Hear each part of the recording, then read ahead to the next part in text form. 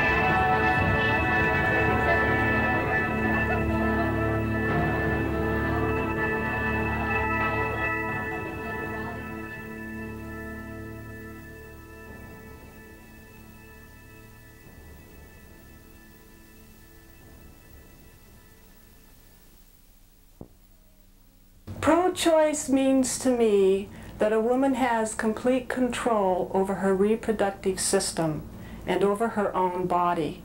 I think the phrase that was used 25 years ago, our bodies, ourselves, is still a phrase that could be used today. To be pro-choice right now in Davis, for me, means to fight very hard to defend women's reproductive rights. It means to make sure that no woman ever has to go to see a doctor and run through a gauntlet of people who dislike her, who think that she's a bad person, who want her to rethink a decision she's thought very hard about, who think that she's not capable of making that decision in the first place. For a man, being pro-choice means you as a male don't believe that you have the right to tell other women what they can do with themselves. And being anti-choice means that because men have been able to tell women what to do with themselves for a long time, you think it's okay to continue to do so. For me, what being pro-choice means that I support and defend the values of democracy, of pluralism, of self-determination, of human dignity, of the belief that people have the intelligence and the sense of morality, individuals do, to make very good moral decisions about their lives, about the most important decisions of their lives, and that as is only appropriate to a democracy, that the realm of privacy, of sexuality, and reproduction are areas that are inviolable by the state, and are areas that only individuals can make and take responsibility for in their lives. To me, pro-choice means for choice. It means that every individual owns the right to make their own decisions in private regarding their value system and their reproductive rights. Pro-choice to me does not mean pro-abortion or anti-abortion. It merely means that every individual owns the right to make that choice in private. Well, for me, it's a fundamental expression of the fact that women have complete freedom as a person to express themselves any way they want. Why do we have to fight for what is our natural rights? Why do we have to fight for what is our natural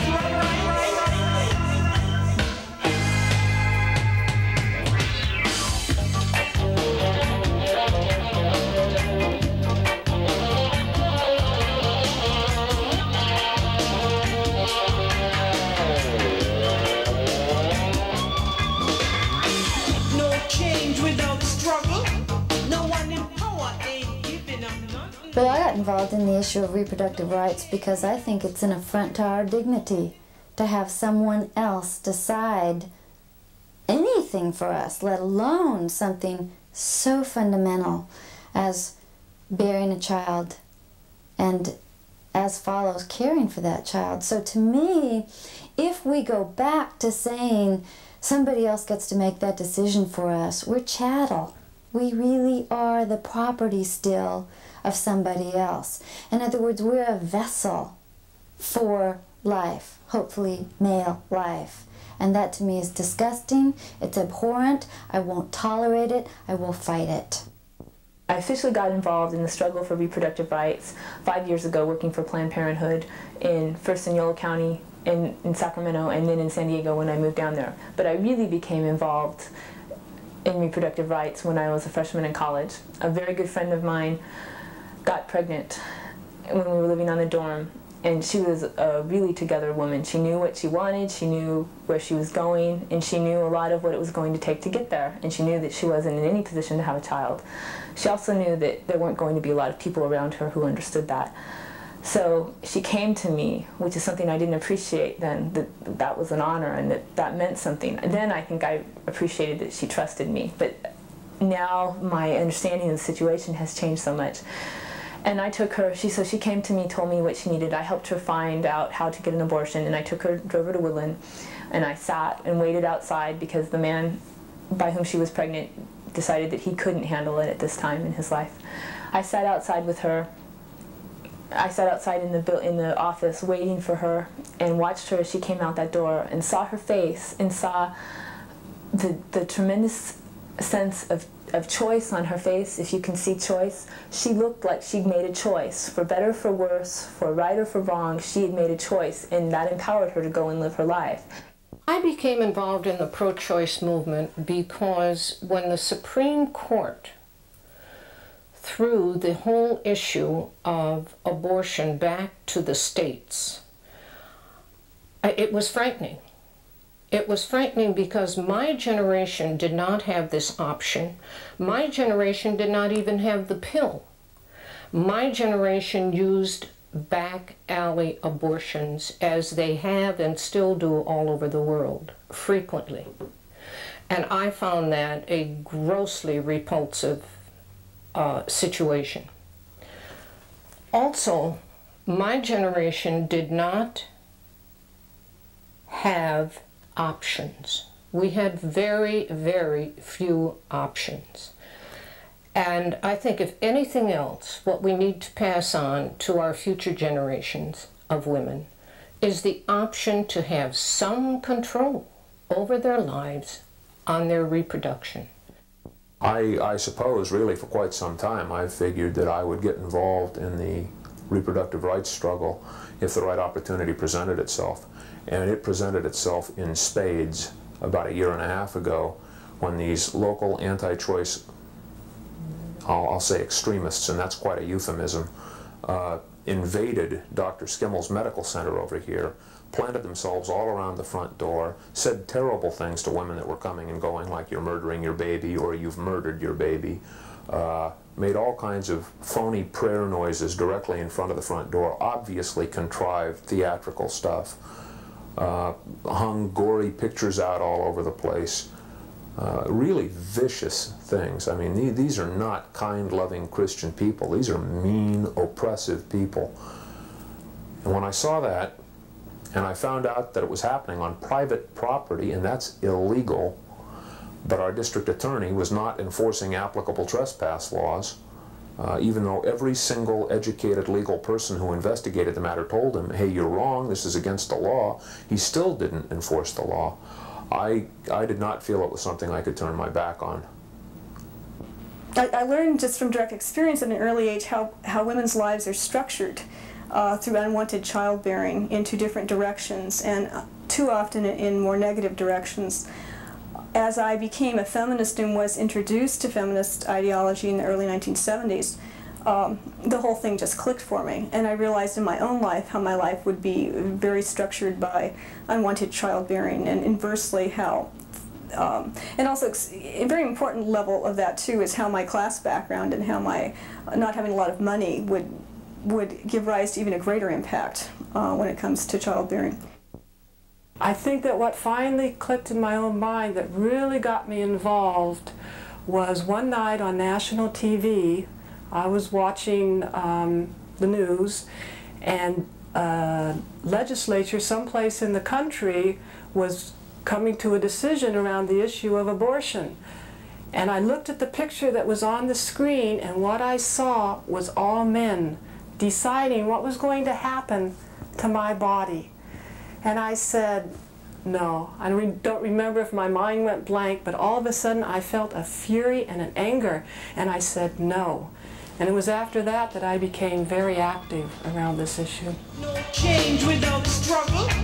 No one in power ain't giving up nothing. No change without struggle.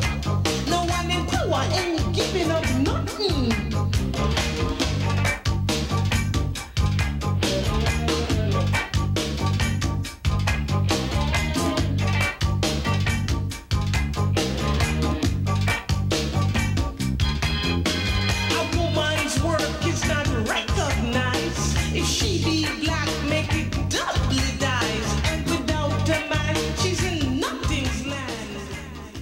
I think there are many impacts that this issue has specifically on the Davis community. Number one, I think the impact is that women are beginning to stand up. This is not an issue that women can be complacent about. This is not an issue that women cannot care about. This is our bodies, and we have to be active. One impact that could be particularly crucial, I think, for Davis residents is that in 1987, California passed the parent consent law. It has been bogged down in the courts, but next year we expect it to be decided.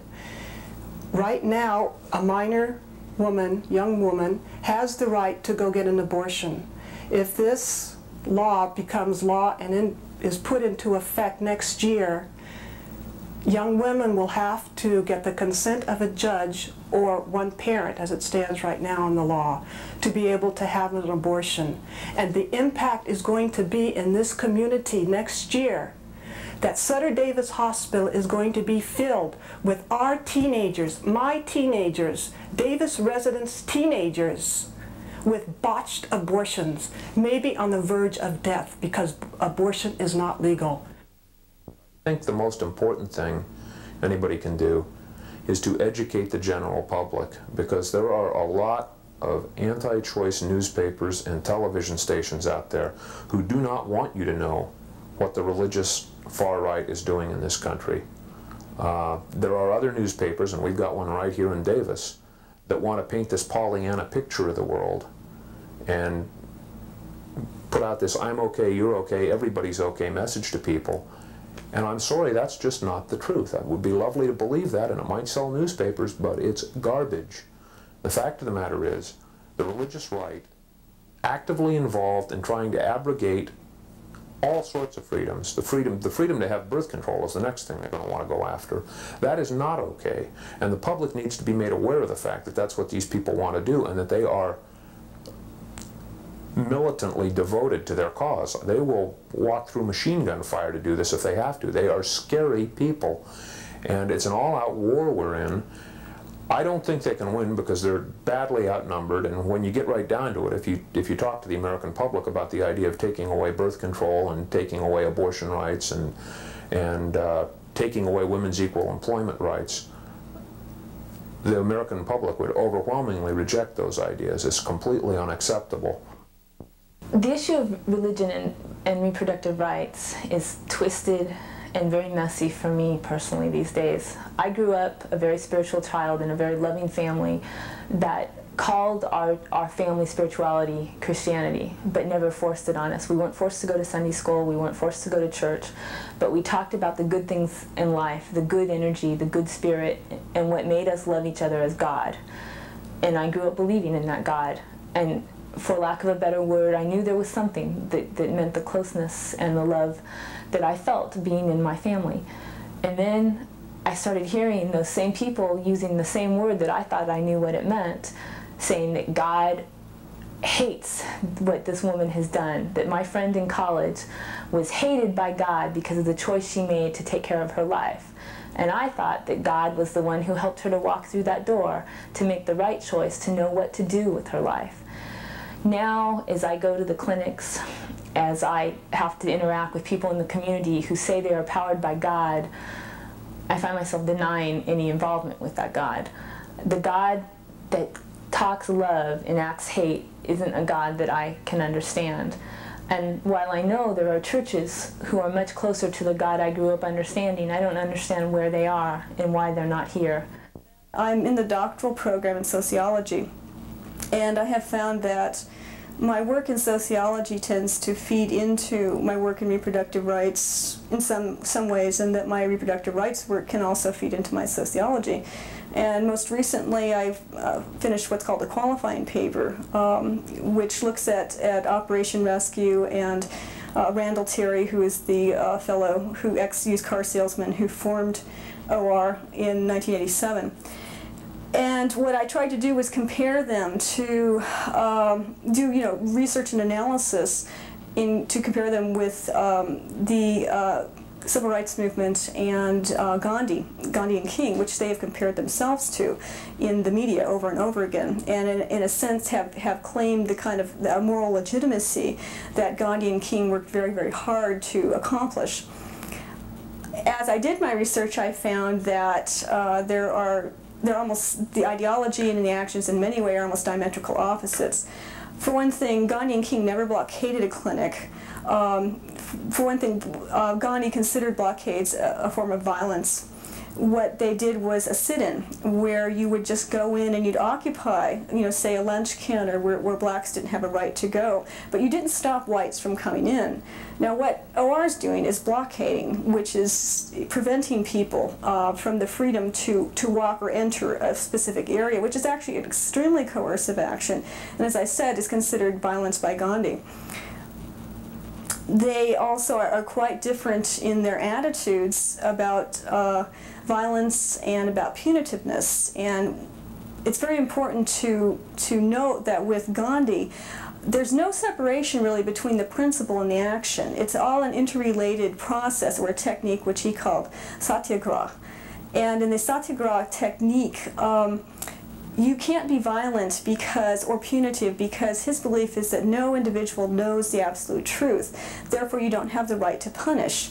Now, when you look at OR, they believe they have the absolute truth, and they're extraordinarily punitive. They believe in capital punishment. I've talked to OR members that believe that physicians should be executed for performing abortions.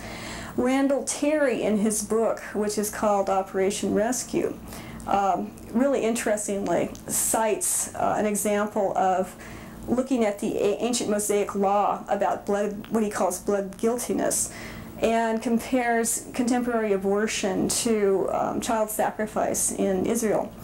and actually says that according to the Mosaic law, the only way that the people of the nation could be freed, if they allowed this to happen and they didn't intervene and stop it, was to kill the murderers. Now this is an implication which is extremely violent. He's also said in a Washington Post article that it's not that he disapproves of violence, but he thinks it alienates the American public. So for those reasons, you know, they haven't been openly violent. When one compares against the tactics, there's a lot of pushing and shoving. Injuries have occurred.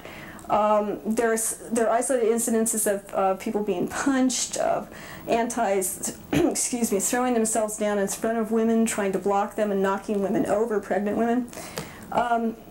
You know, and again, you know, classic nonviolence, you don't touch people, you don't push people, you don't shove people. So in so many ways, they're just, you know, what they have tried to do is to use the moral legitimacy of Gandhi and King as a front. And I think they were successful for a while, but I think a lot of people are catching on to what they're doing now. The most important reason I think that this resolution is important is, first of all, for the options. I think it is extremely important that women of future generations have the options, as many options available to them as possible. I think what disturbs me very much is that the options of good birth control methods are being blocked. And I think this is something that we should all be worried about. Because not only because of the freedom that women would have, but also because of the worldwide ecology and environmental problems we face. Africa now has millions and millions and millions of acres of dry land that has absolutely been devastated because of the overpopulation. And because of the overpopulation, you have overgrazing.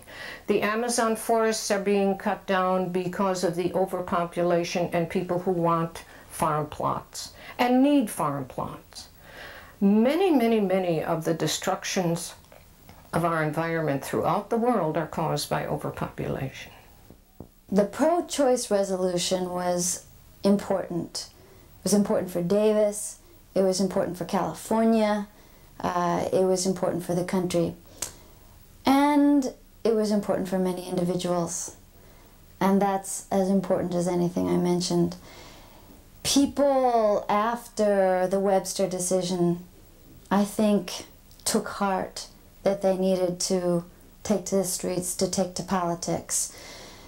Under Roe v. Wade and under the interpretation of the California Constitution's right to privacy, we became complacent in California. Yes, we have the right to abortion. We took that for granted. We have the right to choose about that.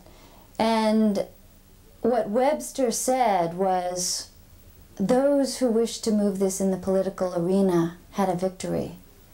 They had a victory because it shoved the decision back down into the states.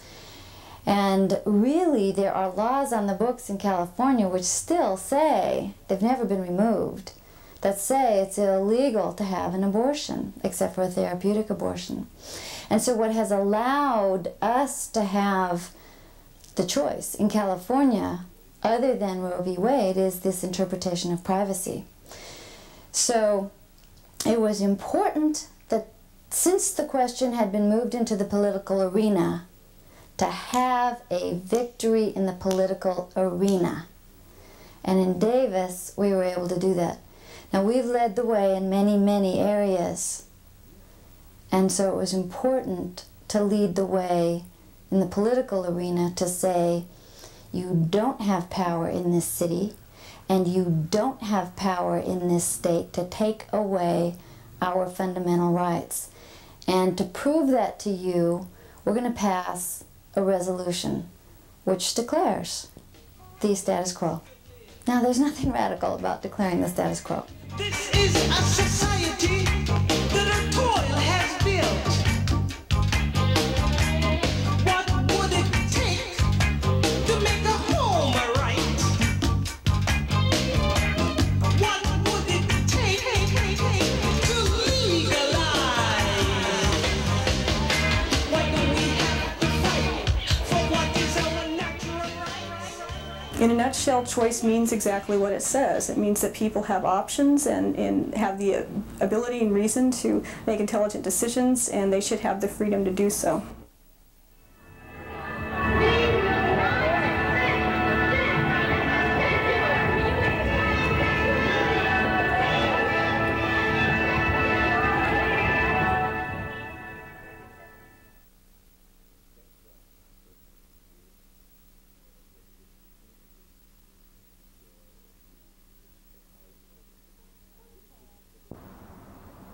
Sometimes she could see the food turning in his mouth when he ate. She would stare directly at it, how it turned like a cement mixture, until she knew it was what annoyed her most about him.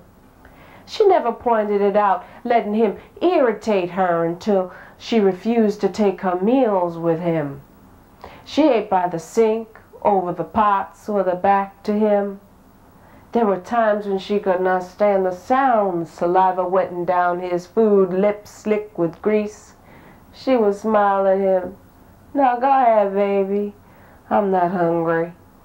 Yet with her back to him and the radio on a bit too loud, she could still see and hear the hole he made in his face, how he rolled food in it, churning her meals into a gray paste.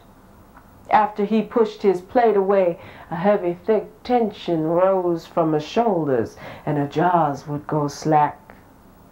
3 meals a day, 21 meals a week. One day, after lasagna, she left him abruptly, saying only that she met someone new and how horribly, terribly sorry she was. He always knew love was complex. She came to know it was the little things that mattered.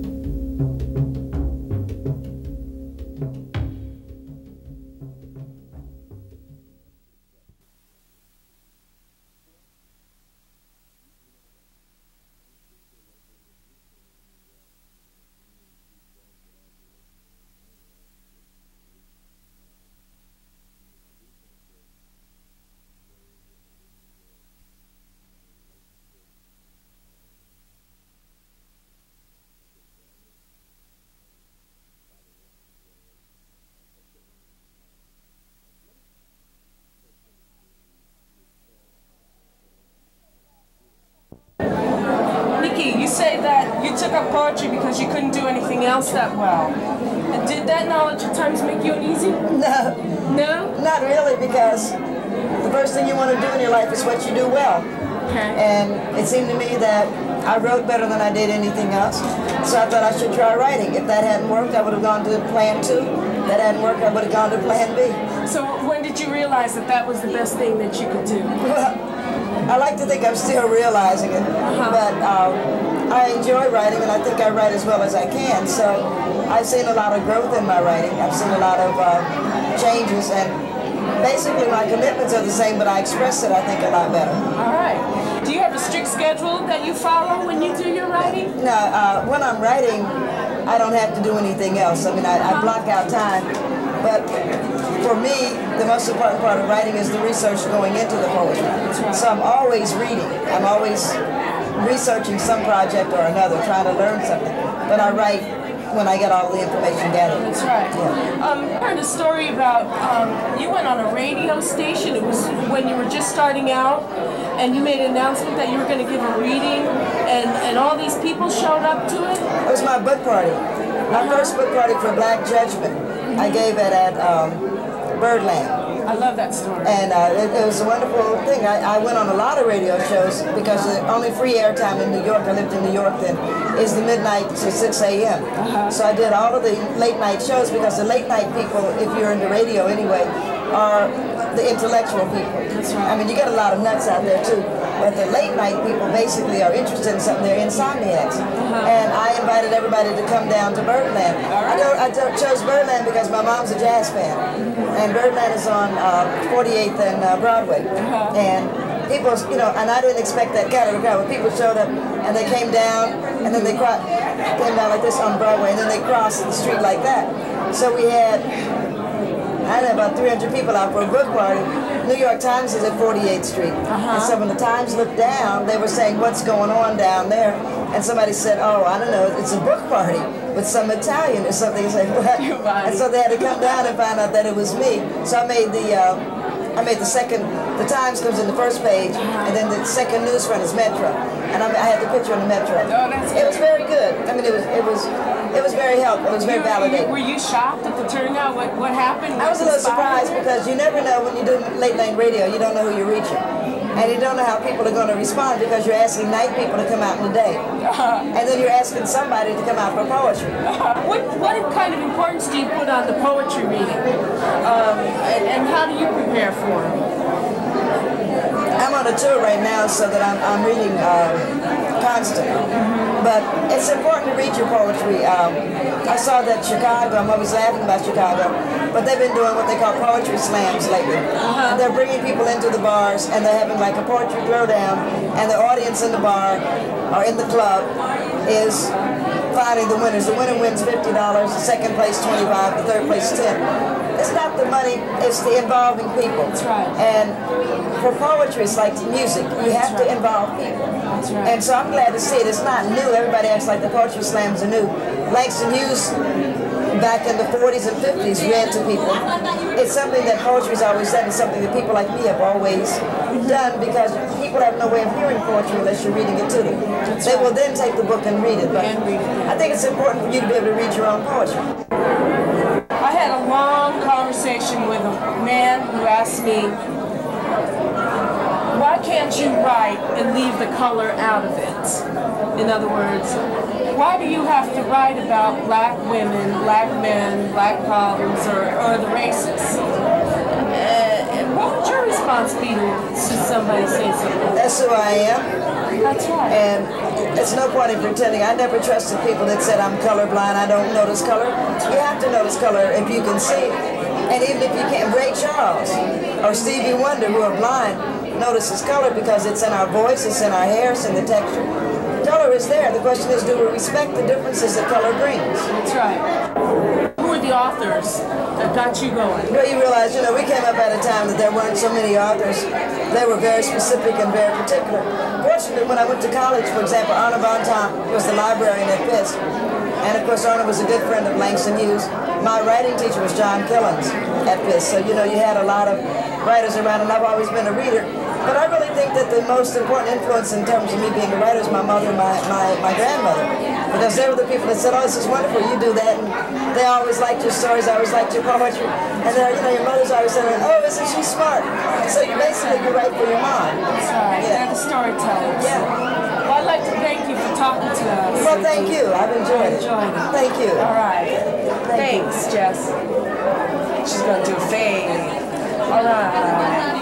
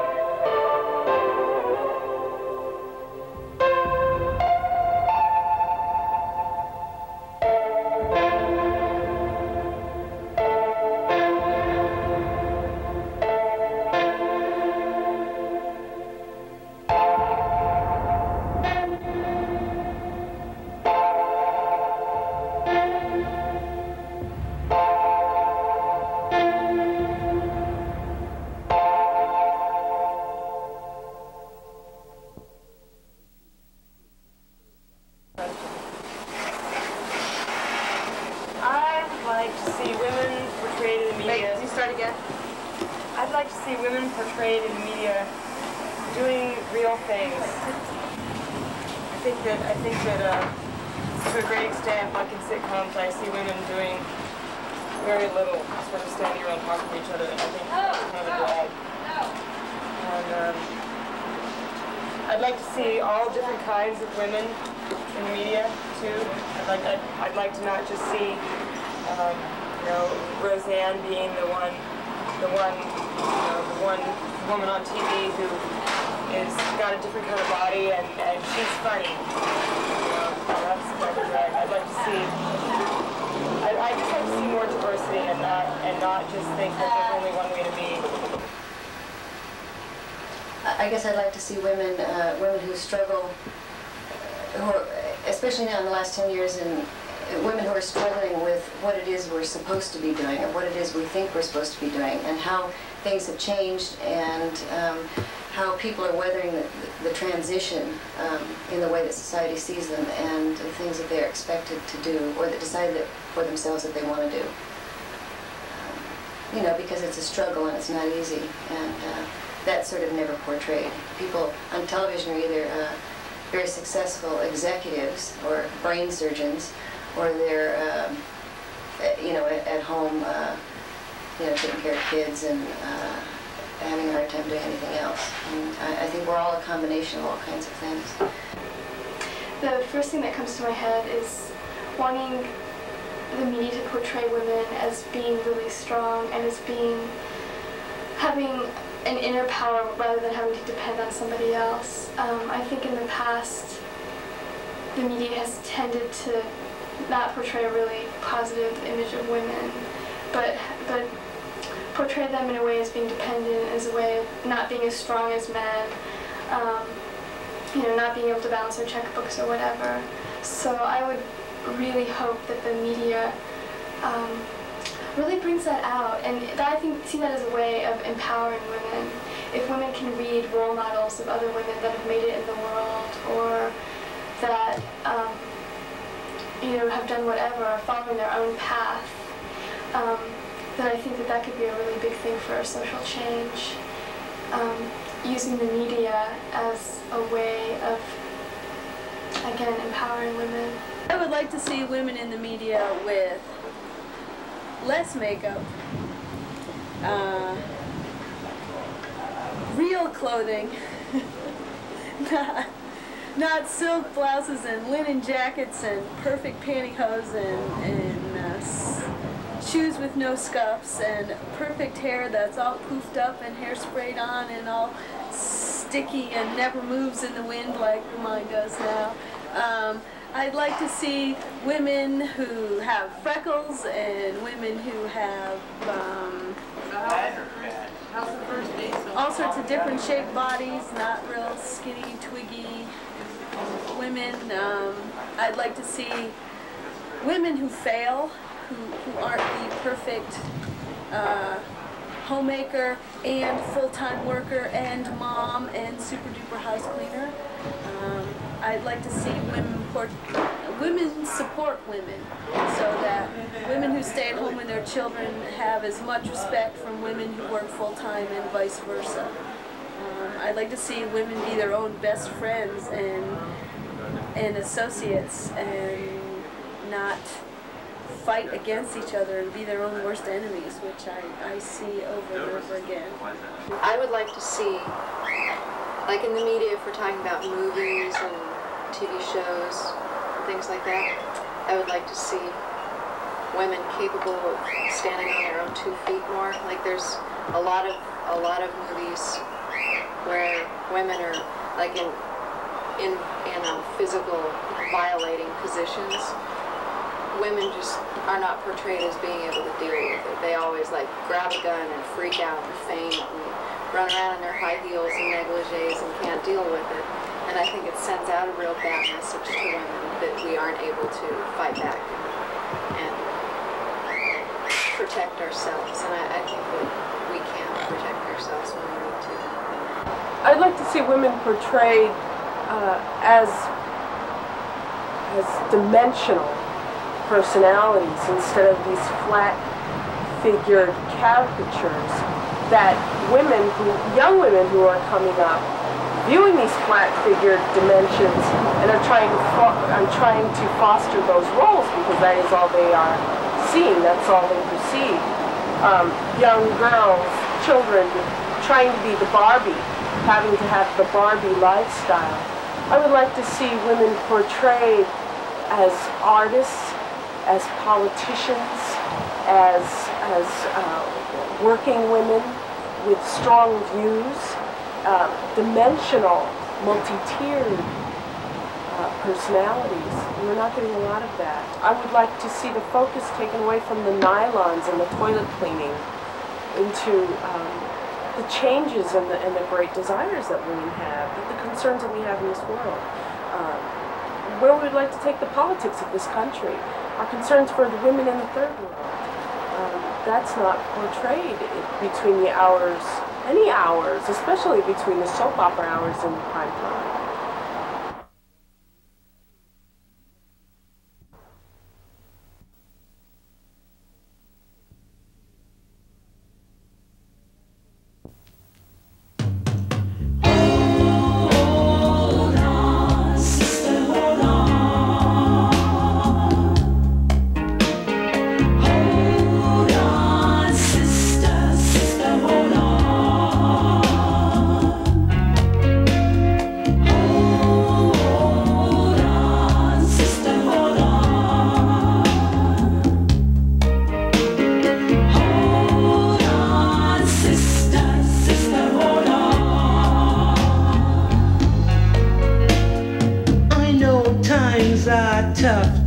Tough. You work yourself to the bones to lose this rut. But Babylon's system conspired to down you. Babylon's system conspired to down you. And remember your strength, sister. Remember your joys. Remember your whole, sister. And you're not alone. Hold on, sister, hold on. Hold on, sister, hold on. I know times are rough, and it seems like things just get worse. Some moments feel like a nuclear holocaust,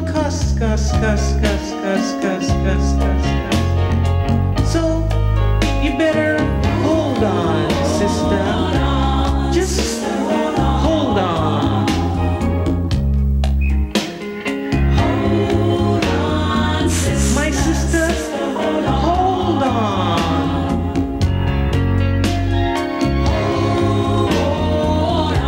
Hold on, my sister.